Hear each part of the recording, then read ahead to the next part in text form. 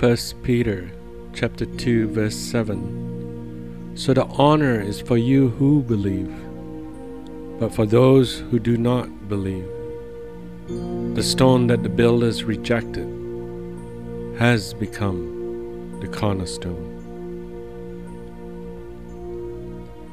Curiosity is the desire to come to a full knowledge and understanding of a thing. It is a natural reaction. Imagine a child without curiosity.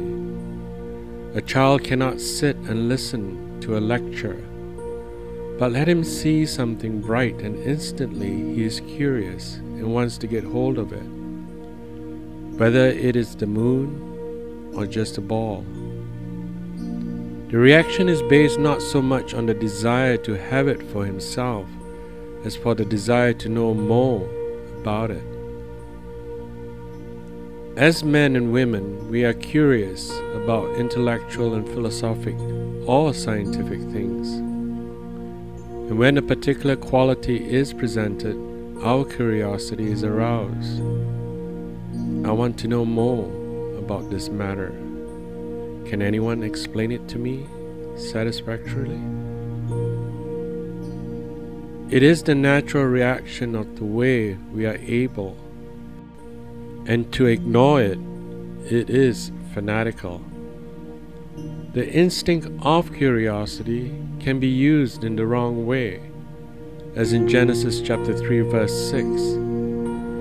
So when the women saw that the tree was good for food, and that it was delight to the eyes, and that the tree was to be desired to make one wise, she took of its fruit and ate, and she also gave some to her husband, who was with her, and he ate it.